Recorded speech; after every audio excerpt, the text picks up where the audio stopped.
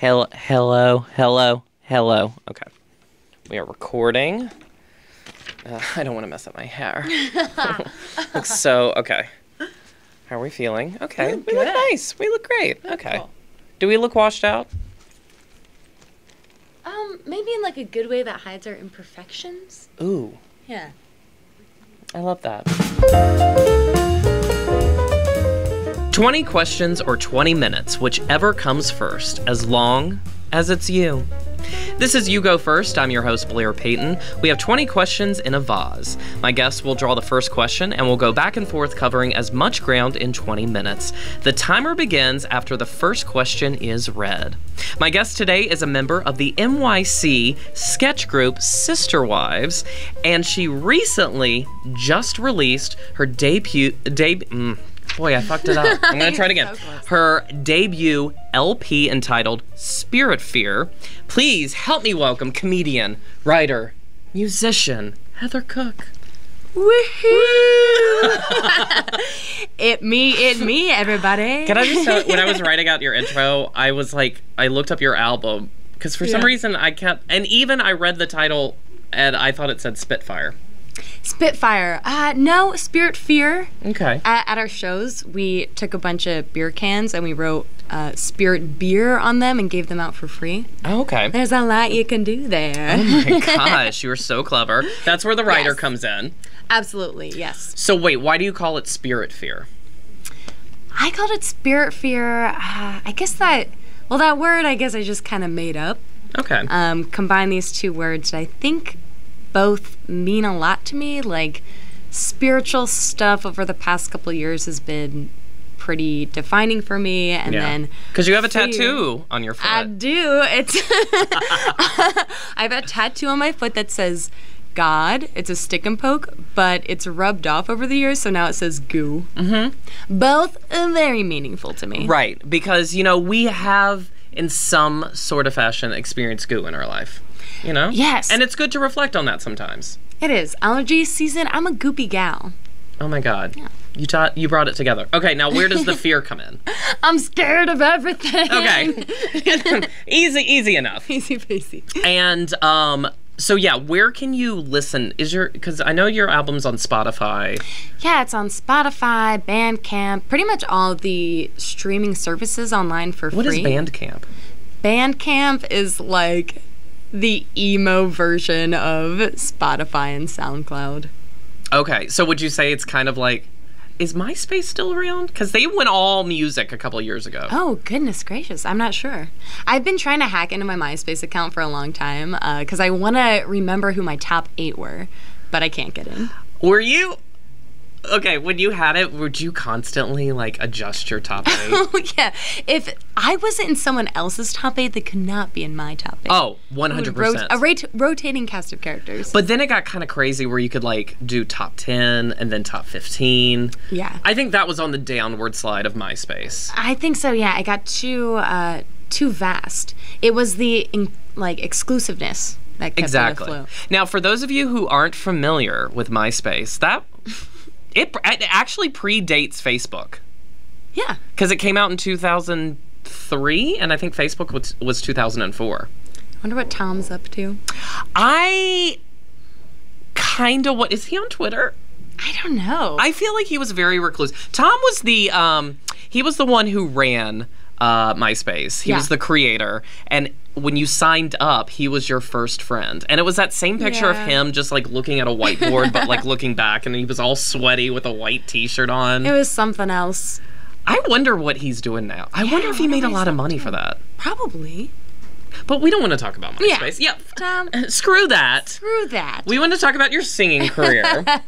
So how's the response been to your first album? I would say the response has been really good. I've received a lot of support from friends and family. It's interesting. On Spotify, you can see the demographics of who is listening to your music. Ooh. Yes, you can see. And a couple countries, Italy and Sweden, I have a group of random listeners in both of those countries, which is I wonder how this landed out there. So it's cool. It's all if you good. had blonde hair, I would say you would read Swedish. Oh, really? Yeah. Oh, thank you, thank you. You're welcome. Do you think if I had high praise, Right, indeed. to be Swede, Yeah. if I had brown eyes, do you think I could read as Italian? Probably. Well, I'm offended. do Italians... I'm trying to think of, like, the general stereotypes. They mostly have a good tan, right? Yeah, I Not guess to call you so. pale, but, like, Yeah. light reflects us. So, no, what I wanted to ask you, because I wanted to save it for the show. Fantastic.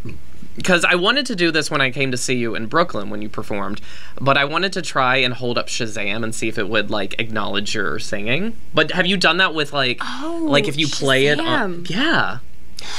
Okay, it's cool you bring that up because I actually have been meaning to do that. So I like pay a distributor to put on all the music, and it's like an extra fee to get it on Shazam. And I'm just cheap, so I haven't done it yet, but I should. Is it like super expensive? I think it's like $2. Like for the year? Yeah. I mean, you don't have to go into specifics. I'm not sure. I don't know why I was feeling so cheap at the time, but I should get it out there. Yeah, you should, because there's that game show Beat Shazam. So what if your song came up on Beat Shazam? Whew. What if? What if, indeed? You're really putting things into perspective, Blair. Also, we are in the sketch group together, Sister Wives. Yes, we're in Sister Wives. We have a lot of good stuff coming up we're really excited about. And we are going to a festival, but we haven't officially announced it, so depending on when this show comes out, you may know already, and if you don't, then... Can we say it? I don't know. Yeah, let's just fucking say it. I mean, it's not like I have... We're going to Scotland, baby! Actually, you know what? I think I... You know what? I did. I know. I listened to one of your episodes and you mentioned it. Okay. Guys, Alzheimer's may start soon. Hey, that's fine. But yeah, we're going to Edinburgh. Or Borough. Borough. It's misleading because there is an O pronounced at the end. That's true. But it ends with a GH. Edinburgh. Tits out for the barrow. So yeah, we're trying to get our show together. It's going to be a week in August. And I'm so excited. I've never been to Edinburgh. Me neither. I'm really excited. It's wild because before that trip, I'm going on another trip with friends from college. We're going to London, Paris, and Rome. And the day that trip ends, I will be flying from Rome to Scotland to do this, and I think I'll be the most tired I've ever been. Well, yeah, and we're trying to still like nail down what we're doing for the show, what the theme is, and everything. And we haven't done that yet, but we got to figure it out. So then that way we can rehearse it. So then, because we won't see you for a week, and you're gonna come right in, and we got 6 shows coming in hot. So study those lines on the airplane. All right, so now we are going to dig in. Okay, let me get the timer ready. God, I love that I make my guests we use their equipment. Happy to help.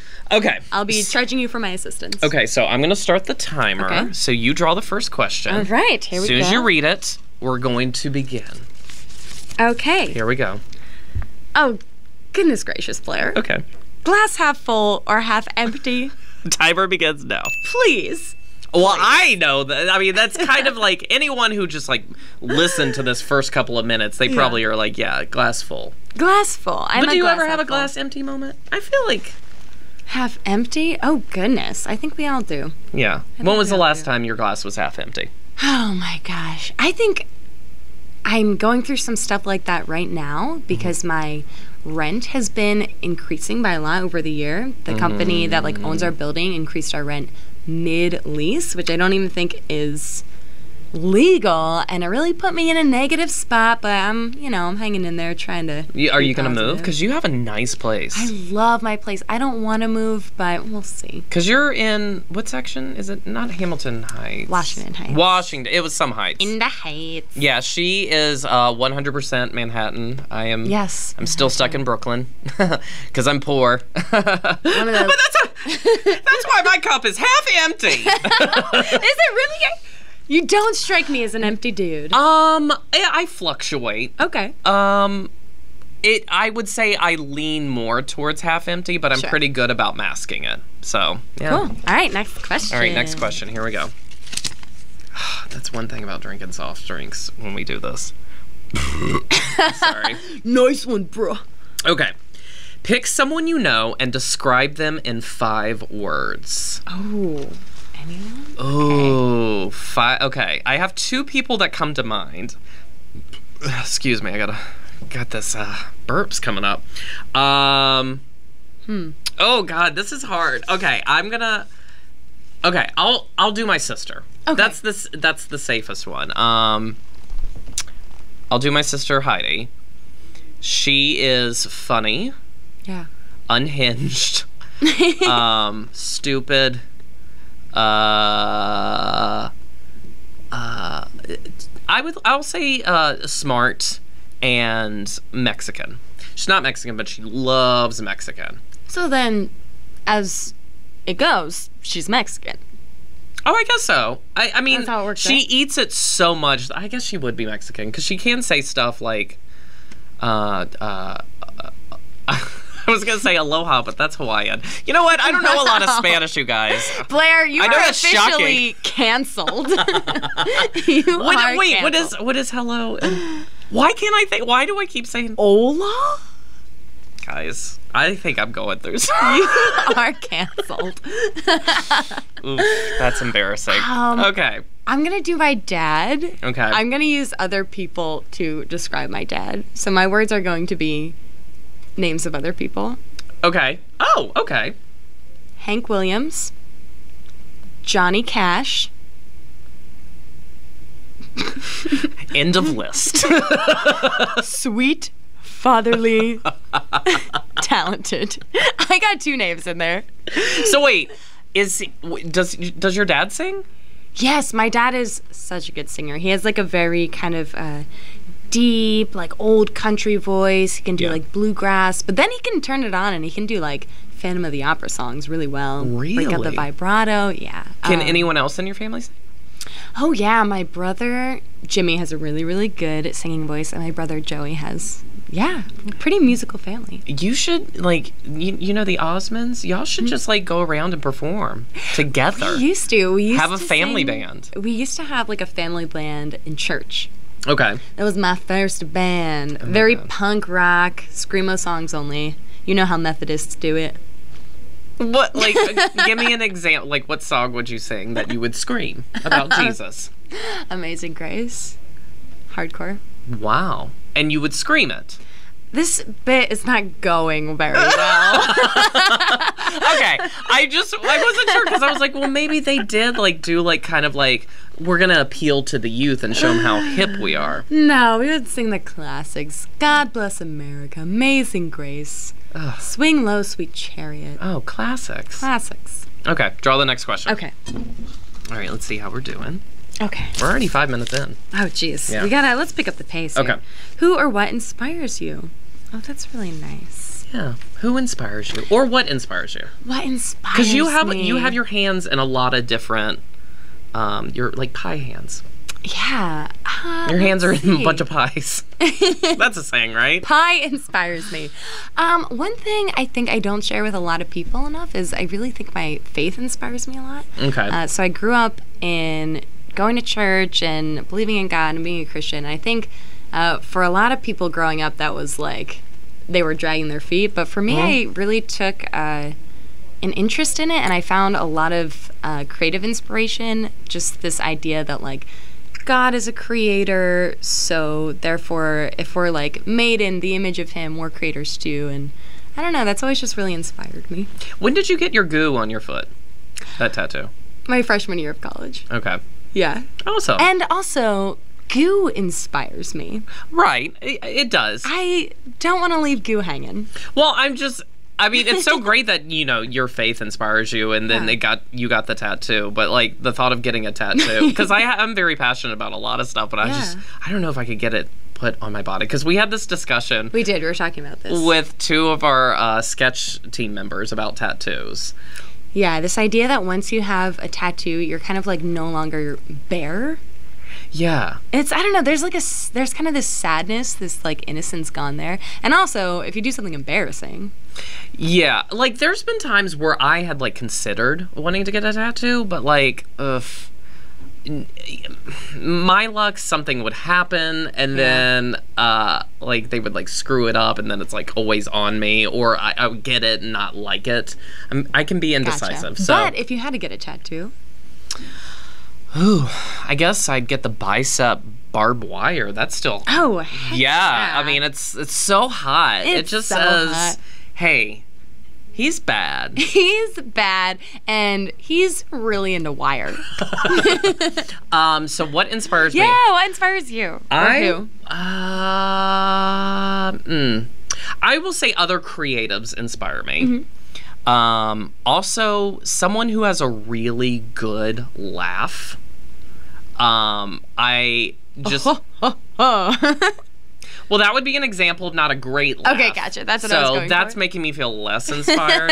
But no, like the first person that comes to mind is my friend Rachel, and she has like this... It's just, her laugh is so joyous and infectious. I don't know if that inspires me, but it just... Yeah. I don't know, if I'm talking to her on the phone and like I say something that's funny and she starts laughing, I think that kind of like, oh, okay, well, let me write this down and I can use it later. So I guess it kind of leads to something else. But yeah, I would say other creative people. And I have a tendency to be drawn to more female comedians. Yeah. So, yeah. That's nice. Wow, you are just pioneering, a feminist pioneer, Blair. I am just a big old femme. All right. Okay. Next question. What is the longest you've gone without sleep? Interesting question, because I am currently scotch sleep deprived. The longest I've gone, so when I was in Virginia, I worked for a, it was a group of radio stations. Yeah. So I started working, it was a top 40 station, K92. Do you know it? Love K92. Yeah, how could you not? It's going to be my next tattoo. And actually, they wanted me, when I was on air, they wanted me to have a fake name. I was like, Blurb poopin'. Yeah, it was that. No, I was Ralphie for a little bit. Oh, because, you know, I look like a Ralphie. You actually look like a Ralphie. It's cute. But it just, like, when it's not your name and you're like, yeah, this is, and, well, okay. So I chose the name. Because they were like, you need to have a name. I was like, well, I want to use my own name. But they were really adamant about, like, having, like, a fake name. Gotcha. So I actually chose Ralphie because of Christmas Story. I was like, well, I'll do that. And then they're like, well, you need a last name. And so, like, the head of the company was like, Malone.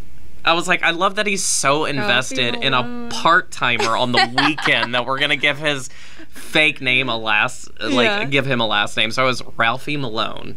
Wow. Because... that reads, right? I think Ralphie Malone is a cute name. I think it reads with you. Malone, maybe not so much. I would see you more as like a Ralphie McSmithins. Okay, so like a little Irish? Yeah. Is that because I'm pale? Yeah. And I dated a ginger once. Wow. Yeah. Then you're officially Irish. Oh my God. We're learning a lot about how cultures work today. Hola. No, so going back, the longest I ever went. So I was, so I worked, no, actually, hold up. I'm getting confused. So this was like later when I was gone to full time. I am currently sleep deprived. So this story may be a little washy. So when I was full-time, I worked overnights during the week. So I went in at midnight, and this is when they did let me use my name. Okay, Blair Payton. So I won that battle. So at midnight, Blair came on the air when everyone was asleep. All original. I won. So I was on the air from 12 to 5, and then at 5, there was another station in the building, and they were News Talk, and so I produced their morning show. Nice. So I got off at 8:30 in the morning. So working overnights in your early 20s is like the worst because like you never see anybody. So like on the weekends I would try to flip my schedule back. So Friday when I got off at 8:30, I would stay up all day. Dangerous. And then go to bed at night. Ugh, danger. Which this leads me to this story. So I did that. I had been up all day, all night, and then that Friday night I was hanging out in my sister's house because I was a rager. Wow.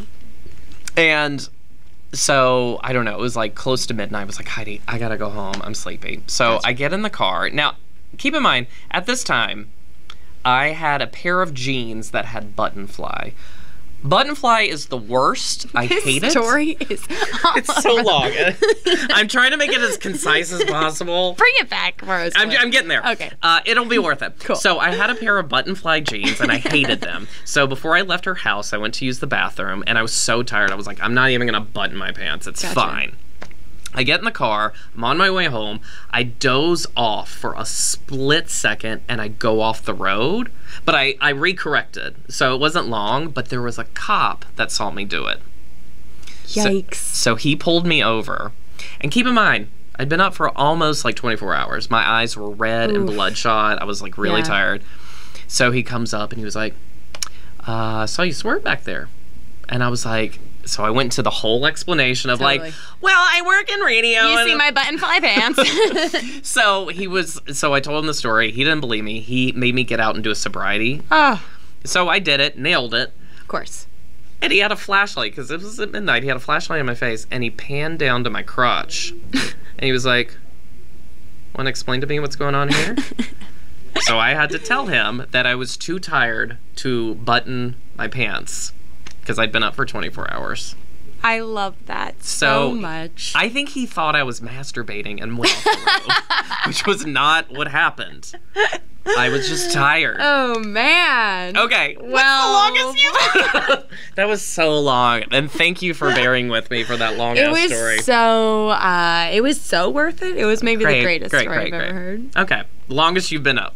48 hours, no explanation. Just kidding. I had meth. I had a little bit of insomnia my freshman year in college because it was just like an anxious time. I had trouble sleeping. That was it. I remember just sometimes watching the sun come up and being like, dang, I cannot sleep in this tiny dorm room. And you finally just crashed, like, or did you have to like force yourself to go? After 40 days and 40 nights. Well, like, was it like one of those things where you crashed, or did you have to like force yourself to sleep? I would really have to force it. Really? It was like, a couple months like that of just feeling like sleepless, like a zombie. But it's all good. I survived. So glad. Thanks, Blair. Well, if it ever happens again, I tell you, the generic version of ZzzQuil from Walgreens is delicious. I use ZzzQuil now. It's tasty. I wish Welch's made fruit snacks in the ZzzQuil flavor. 100%. Right? It's so good. It's so good. Because I'm like, 1 cup is not enough, because I get the liquid form, and it's delicious. The taste of a deep slumber. All right, shall we? All right, next question. Okay, Okay, I'm going to check the time. Oh, okay. Oh, shit. Can we do a speed round? How long was that story? We have 5 minutes left. Can we do a speed round? Yeah, we'll do a speed round. What's the best compliment you have received? Go. Oh my gosh, I don't know. Okay, I'll go. Tell me. You were very seasoned. Very seasoned? Best compliment? In regards to performing, not like after sex. No one's ever complimented me on sex. Okay. I would say recently someone at a bar who I guess likes my tunes said that they were intimidated by my talent, which I thought was a spicy compliment. I don't know if it was the most thoughtful, but it really struck a chord. Okay, next question. What do you think Victoria's secret is? I think she's a dude. You think she's a dude? I think so. I think that's her secret. I've heard down the rumor mill. I think maybe she's just a flat earther. We don't know. Moving on. It took me for a second. I thought when you said flat, all I heard was flat. I was like, flat-chested. Oh. Ooh, what awful movie do you love? I have a few. I love Troll 2 and Kung Pao Enter the Fist. And I've never seen Troll 2. Oh, you gotta see it. It's awful, but you'll love it. Oh, everyone I know that's seen it, they're like, it is the worst, best movie. It is. I've probably said it before, but you know what? I'm going to say it again because I stick by it. From Justin to Kelly. It is the movie musical that was made after the first season of American Idol when Kelly Clarkson won and Justin Guarini, the runner-up. They did a beach musical movie, and it's fucking terrible, but it's so fun to watch, and they have no chemistry whatsoever. I love that. I think movie night with the sister wives. I would watch that. Okay. Which celebrity do you get mistaken for, and or Who do you wish you would get mistaken for? Can I read that right? Oh, I get it. Yeah. Yeah. Okay. Who do you get mistaken, or like, who do you get mistaken for? Yeah, and who would you like to get mistaken for? Look, I do not have a story like this, but I will say my mom, she was on a vacation in Mexico. She got mistaken for a celebrity there. Okay. And got into like a huge fancy club for free since everyone thought she was a celebrity. Who was it? I forget. What was she in? I really can't tell you. I really don't remember. Wow, but way to drop the ball on the story. My mom has a very ethnically ambiguous look, so it really... Same. It could have been maybe it was a Mexican actress. I'm not sure. They were in Mexico. But that night, David Hasselhoff asked her to dance at this club like a million times, and she got to the point where she started turning him away. Wow. Hot, juicy gossip. Well, I've had people tell me that I look like Andy Dick. That didn't feel good. Yeah, I'm so sorry. Do you know who Andy Dick is? No, I just don't like the name. So. Google it, and you'll see. He's a comedian, and he's funny, but he's not someone you want to look like. So I've been told that. Also, when I had my headshots taken recently, the guy who was taking my headshots said I looked like Bradley Cooper. But I think he was just saying that to give me encouragement. You look like Bradley Cooper. Keep that one. Show me something, girl. Okay, what is your perfect pizza? Mine is Grotto's Pizza from Delaware. What is Grotto's? It's just some plain pizza, and it's very good. Is it just cheese? Just cheese, sauce. I love, you know what? As soon as we finish here, I'm probably going to get 2 slices of cheese. I just love cheese pizza. Yeah, it's fantastic. That's all you need. I mean, you can put other crap on there, but just some good cheese pizza. And you know what? I like Domino's, so I like Domino's too. The crust, forget about it. Thin? I don't mind a little puff to my crust. Okay, all right. I like the thin crust because it makes me feel healthier. Okay. Yeah. Okay, let me check the time real quick. Okay, we have 1.5 minutes. All right, speed. Okay. Super speed. Which game have you spent the most hours playing? When I did play video games, it was The Sims. Mine was N64, Kirby, and then GameCube Animal Planet. Yes, I know both of them. If you were imprisoned and were allowed only one book to read, what would you choose and why? Oh, this is so good. Mine would be, it's called The Irresistible Revolution. It's written by my favorite activist. It's just a good read. Okay. I don't read. So you make podcasts. I would, if magazines was an option, I'd go there. But like otherwise, I would just, I don't know, hang myself so I wouldn't have to read. Playboy, all right. The hot ladies, right? To what? Oh yeah, I want that hot Playboy. Where is Waldo? I feel like he's retired in San Francisco. Up my butt. All right, next question. If a hand reaches out of your butt and waves at me, I'm gonna be freaked out. 20 seconds. Where are you going? Yeah, where are you going? I am going to rule the world, baby. Where are you going? I'm gonna go to Brooklyn Pizza 2. It's their second location. That's where I'm getting my 2 slices when we are done here. All right, let's do one more. Ah! That's it. It's done. We did it. That was fantastic. All right, let's see how many questions we got through. 1, 2, 3, 4, 5, 6, 7. 6. So 7. 13. Oh my God. That's lucky 13. Good. Lucky 13. Oh my God. I really like that number. So this is your platform. Promote whatever you want to. Okay. Take it away. Hold on. I'm going to get comfortable. Well, I would say I hope everyone gets an opportunity to listen to Spiritfear. If you just Google search. No, just say listen. Don't. Yeah. An opportunity. No, listen to it. Listen to Spiritfear. I put a lot of my heart into it. It's some emotional music. You can find it on the internet, kind of anywhere if you just do a good old Google search. Mm-hmm. And the other thing... Social media, where can people follow you? Or do you want them to follow you? on social media at Heather Cook Started the Beatles on Instagram, Facebook. facebook.com/HeatherCookMusic or my website, heathercookclub.com.